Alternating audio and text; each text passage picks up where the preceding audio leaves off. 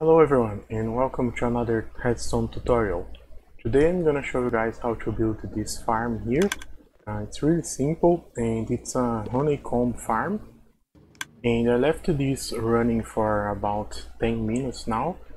So you can see we got pretty much 6 stacks, which means in 1 hour we would get around the 36 stacks of honeycomb or 9 stacks of honeycomb blocks, right? And I'm gonna leave a list of materials in the description and also a world download so you guys can check this in person. Okay, so first let's make the storage. I'm only gonna use 3 double chests here, but of course you can make the storage as big as you want, right? And I'm gonna use a minecart here to unload the items, right? So I'm gonna make a minecart unloader here. So the way we do this is using a comparator, comparing this hopper here, a block here with a torch, another block here, and one on top of the comparator, and a repeater there. And now you need a powered rail here, and a normal rail here. Okay, now you need a detector rail here. And then you need to place 8 blocks, and then you can use a different block here. Just so you know, this is the block you're gonna have to place a powered rail, right? So you can place a powered rail here and 8 normal rails here, and now you need to repeat this in theory as much as you like, but I don't recommend more than 10 times. Here I'm gonna do 8 times this, because that's how I did in my survival world. Okay, so I repeated it 7 times, making 8 sections of this. And now you can come here and place a lever on every powered rail. If you are on survival, you just press shift here, so you don't fall in the void, right? And on the last one here, you need to place a block here so the minecart goes back. Okay, now let's build one model here. So on top of the 8 normal rails, you need to place dirt or grass or anything that you can place a flower on top. Around the dirt blocks you can place normal blocks.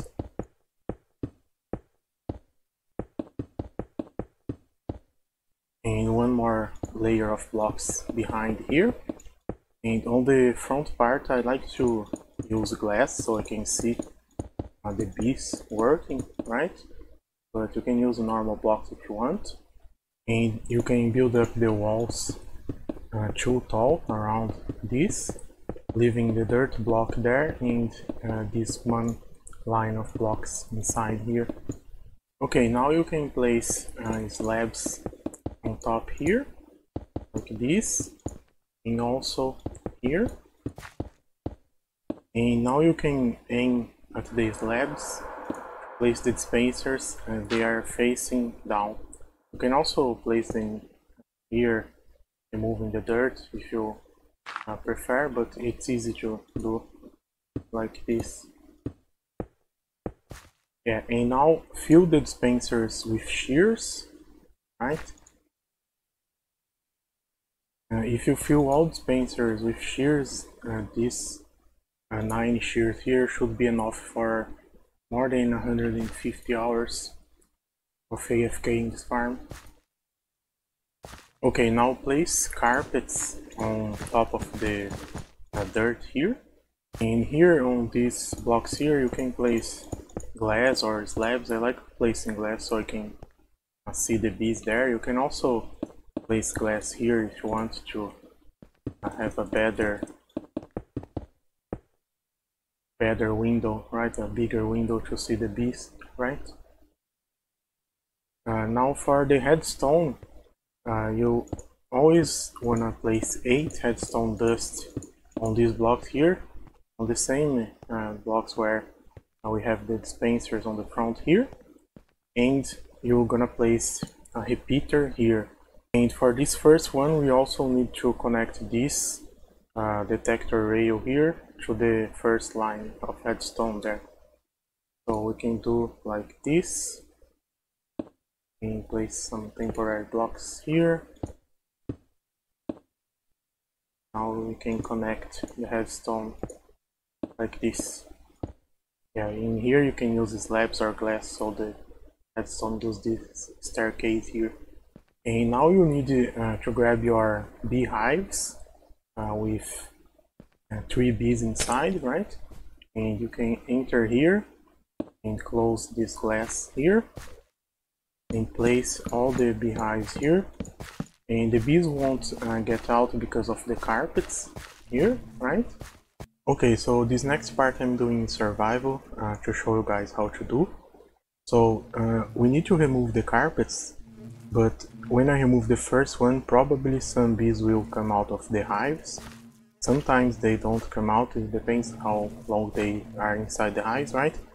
So what you need to do is hold the mine button and go to the next carpets. I'm still holding the button, right? So this way I'm not gonna hit the bees, right? And holding control to go down sometimes help. Yeah, of course they all went here. Okay. Yeah, and now that you removed all the carpets, you need to get the poppies, and it helps to aim at the glass here, the side. But yeah, sometimes you're gonna breed some bees. There is nothing I can do about this. I guess I can win a achievement. And now it's better if you wait a little bit so they start getting inside. It usually takes about 2 minutes for them to pollinate the flowers. Okay, now that most of the bees are inside the hive, you have space to throw an enderpearl right in this last pixel here of the dirt block, and you should be able to phase through the glass here, right? And now you need to repeat this for all the models. Okay, so I built all the other models here, and of course I forgot one thing important, that is placing the minecart here. But also I need to change something here that I noticed. This minecart, this hopper here needs to point to a chest or something like that. It can't be on top of another hopper, because otherwise the minecart won't stop here, right? So I'm gonna have to break this, and I'm gonna do like this, place a hopper here and the powered rail here. And now I will place the minecart that will activate everything, and yeah, collect. And also, like I said, the last one here, you don't need a repeater because it's powering nothing, so you can place a slab here just to make sure no enderman will spawn here. And you can also place one here on this block. Okay guys, so that's it, and thank you for watching, and the world download and materials will be in the description, and I see you guys in the next video. Bye!